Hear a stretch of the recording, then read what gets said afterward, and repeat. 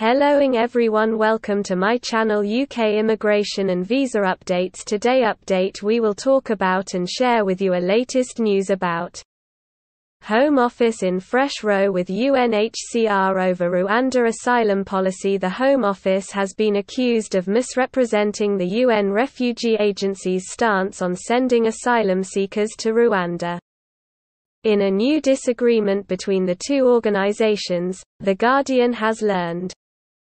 The Home Office and UNHCR have clashed previously over the safety and suitability of the Home Office's policy of forcibly removing some asylum seekers who have recently arrived in the UK on small boats or in the back of lorries to Rwanda to have their claims processed there.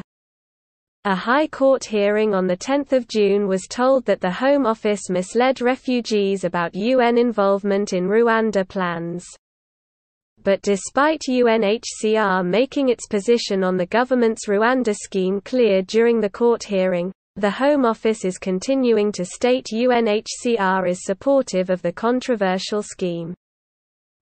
The first flight, which was due to take off for Rwanda on 14 June, identified victims of torture and trafficking among those earmarked for the flight. An interim ruling from the European Court of Human Rights grounded the flight at the 11th hour. A High Court hearing is scheduled for September to determine the lawfulness of the Rwanda policy.